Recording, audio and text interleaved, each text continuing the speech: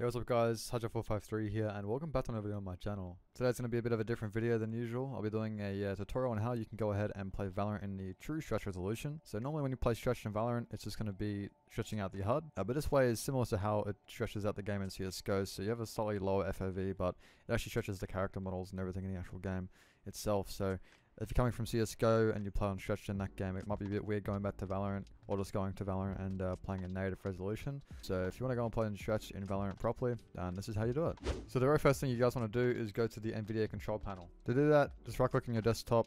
If you're on Windows 11, you're going to have to press show more options. On every other Windows version, or it should just pop up here, but just click on NVIDIA control panel. The first thing you do when you open up NVIDIA control panel is go onto the display tab and then click on change resolution.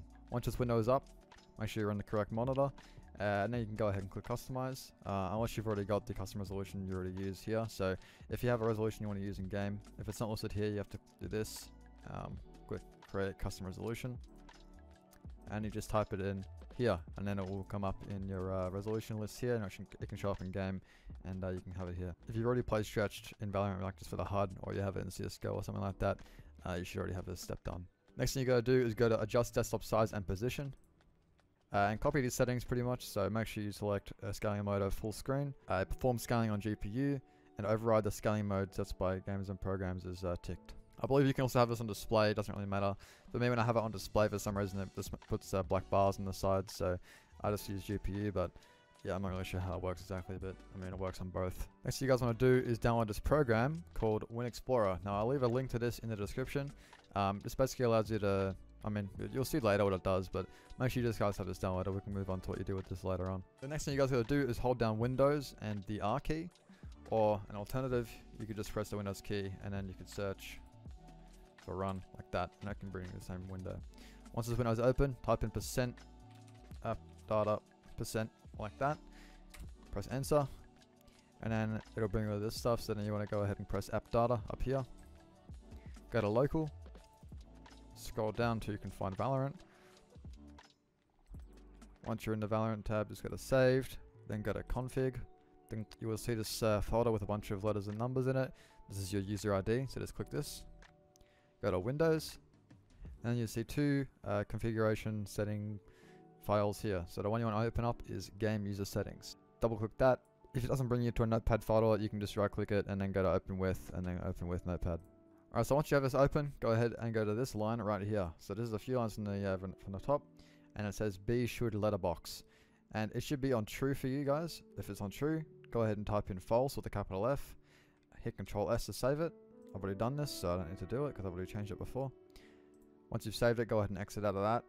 Then you need to do an important step, which is where you right click on the actual file itself, go to properties, then you'll see down here where it says attributes, tick off the box that says read only, so make sure it's ticked for you guys. Alright, this will basically make it so that Valorant can't change it back to being true.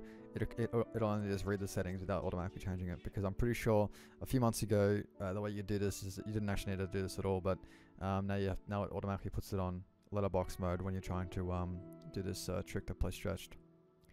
Alright, next thing is open up Valorant. Alright, so once your game opens up, go ahead and go to the settings and go to video, and make sure your game is in windowed mode. Now I know some people might think that this gives you more input lag or whatever, but I mean, I've been playing with it and it feels the same to me as full screen does. So put it in windowed, go ahead and make this on 1080p, and then click fill, and then click apply, and then confirm. And then what you want to do is go to your NVIDIA control panel, change resolution, and here you can choose the resolution you want to play the game with. So I'm going to choose 1280 by 960. So it's going to make your whole computer or your whole display in stretched.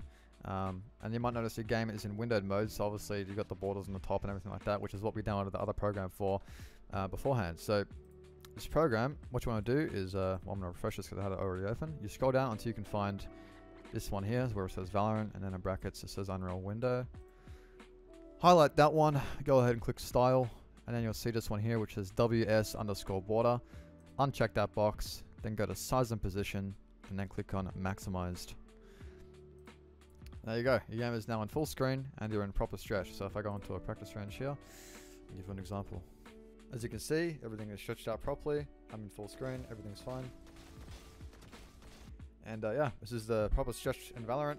Now some few things you need to note. Your sensitivity might feel a bit different. This is because the actual field of view is a bit different, or it's lower than usual. So one of the downsides of that is that things in the sides you might have less visibility overall, but it's a very minuscule amount. It's the same as in CSGO pretty much. So that's what causes your sensitivity to feel higher. I'm pretty sure there's some calculators you can find online which allow you to, like, input your original sensitivity on native, and then it'll basically find a lower sense that'll feel exactly the same on this FOV. I don't really know exactly what website to find for that. I've just been playing on the same sense on this FOV anyway. I don't really care.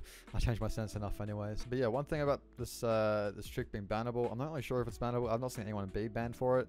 I did play a competitive match with this before, and I mean, my account's still on, as you can see. And it doesn't really involve doing too much of the game that would actually warrant a ban. I think the most that Riot will end up doing is maybe just putting in a patch to change this, so you can't actually do this anymore. But I mean, just use this how you can while it's still up and running. It's pretty good playing on proper stretch resolution. If you guys enjoyed this video, I'd really appreciate if you could drop a like and subscribe for some more future content. And yeah, thanks for watching. Peace out.